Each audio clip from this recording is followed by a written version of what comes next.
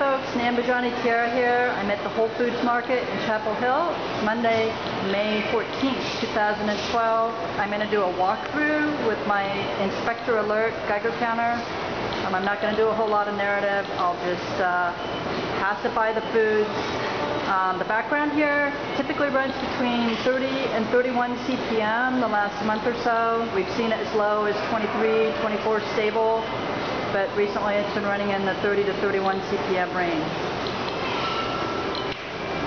I'm filming this. One person handling both the Geiger and the camera, so please excuse me.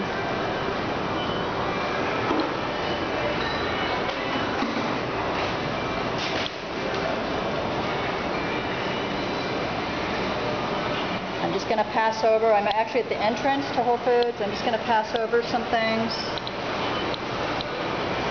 I'm not going to cycle a bunch of times. This is not a scientific study. If I wanted more accurate data, I'd be buying these items and bringing them home, putting them on a 100-minute time count in a more controlled setting. I'm going to walk over here to the tomatoes.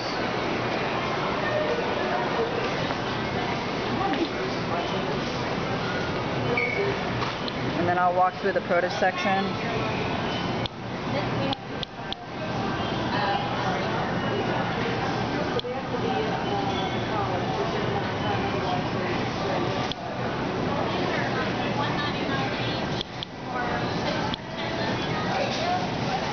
And it's going to go do a clockwise walk through the produce section, or counterclockwise rather.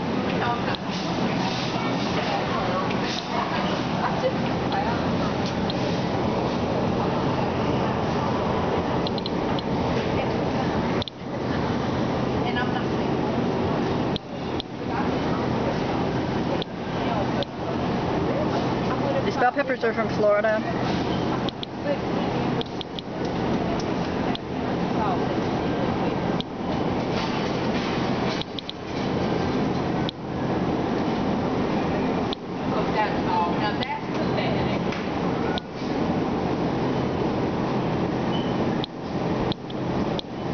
And I'm going to select a few produce items. I'm not going to check everything because of the upload time required. Let's upload to YouTube. These are summer squash from Florida.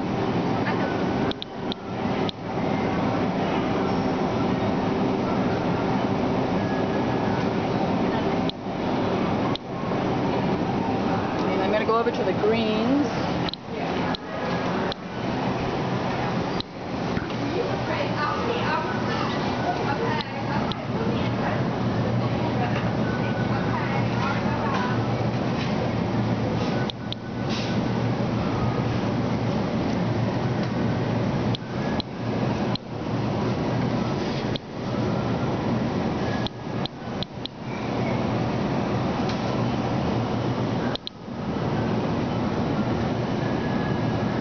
These are California beets here.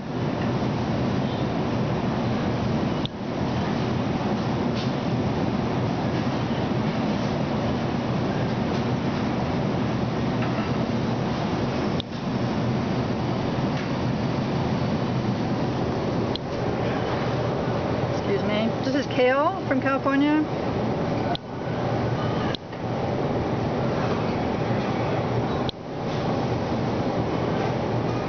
I can't get to the base of the kale. Typically we find hot particles near the root area of greens and root vegetables, right at the soil surface in the case of carrots.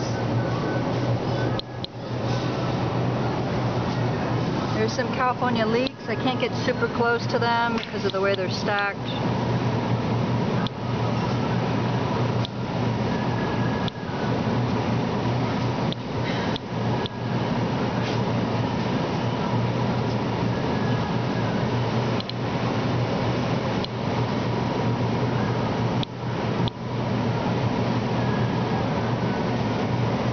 Moving on down the aisle, rutabagas from California.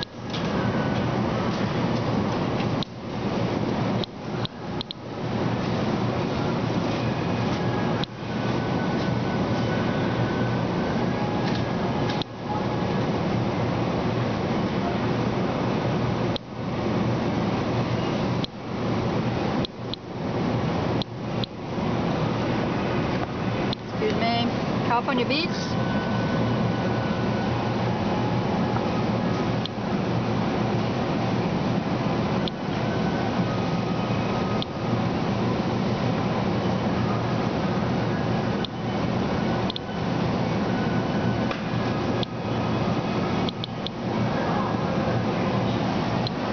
And here's the sign for the beets and the rutabagas.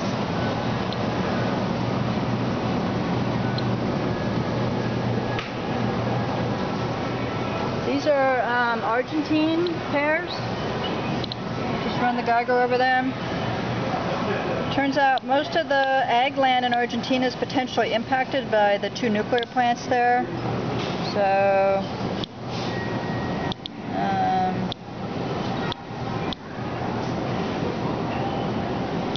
I'm now no longer assuming safe from Argentina.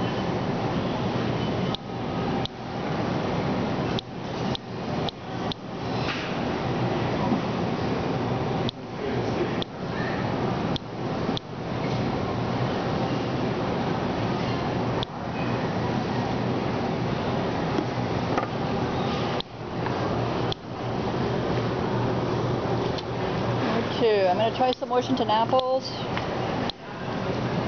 Typically the fruit is, the hot particles are found near the leaf area, where at the top of the fruit where the water gathers when it rains.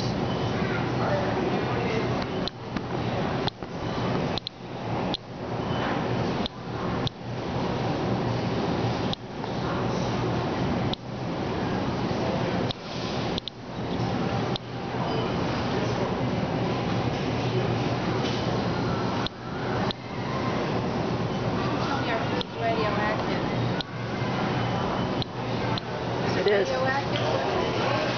I can't tell you for sure, ma'am, because this isn't actually a scientific, but these clicks are radioactive disintegrations. Yes, it is. I shop here with my Geiger counter. That's smart. So you can tell where there's little tiny bits of... Yeah, what you have is these hot particles land on the outside of the food. That's the easiest thing to detect. And in the case of these apples, see where the stem is? That's where it hangs off of the tree. It's the top part of the fruit. Anything that collects water or near the root surface. Like, coming out of the air, or is it coming out of treatments? It's coming out of the soil and the air, dry deposition, and also it's landed on the soil and then it splashes. General pollution. A lot of it's, we've got a lot of nuclear bomb testing that's occurred historically in the U.S. and around the world. Oh, yeah. We have a nuclear power plant 15 miles from here, maybe? Right down there. Right. Our neighborhood plant. And also we have Fukushima that is still emitting. Exactly. I know about it. Yeah. So there's some of us that shop with these, and actually I'm just running a video right now just because people keep asking me to shoot a video. These are California navel oranges. I don't really have an opinion, gal. Because this isn't really a scientific study. Does it seem to be there? This is elevated over background, potentially. I can't tell you for sure because the range that you see, even when you're testing air, these numbers are within the range except for once you get above 50 or so counts per minute. That's outside of what we typically see on air in the background category. So the potatoes from Florida last time I was here were quite hot. What were they? Potatoes. It's not something I usually get. Yeah. Yeah. Okay, folks, I'm going to shut the video off here because we're at 9 minutes, which is probably about 5 hours of upload time on YouTube. Many blessings.